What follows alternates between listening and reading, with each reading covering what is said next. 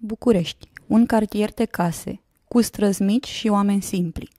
Pe o străduță, destul de mică, la numărul 40, o curte atrage privirea. Are un bust printre trandafiri și este gălăgie mare. Mulți copii veseli, iar înăuntrul un loc primitor.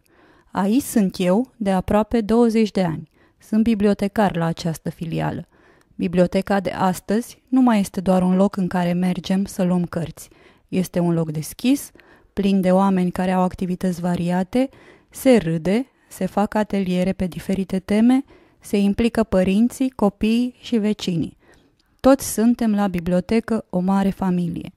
Astăzi facem felinare, pictăm, facem teatru, facem teme, ne jucăm pe calculator și, ce este mai important, ne simțim bine și învățăm unii de la alții.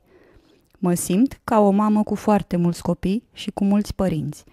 Toți strigă: "Doamna, nu mă lasă și pe mine la calculator!" Sau: "Doamna, copilul s-a urcat pe gard, aveți grijă să nu cadă!" "Ne jucăm astăzi cu păpușile? Eu vreau să fiu lupul!" Această casă din cartier este casa cărților, iar pentru copii este locul lor de joacă, de teme, de relaxare. O familie mare unde există un loc pentru fiecare. Aceasta este casa mea, iar pentru că aici stau toată ziua, aceștia sunt copiii și bătrânii, sunt parte din familia mea. Sunt copiii mei, prieteni, bunici. Toți au o vorbă bună de spus și toți au nevoie de ceva de la tine, o carte, un sfat, un ajutor. Asta este marea mea familie.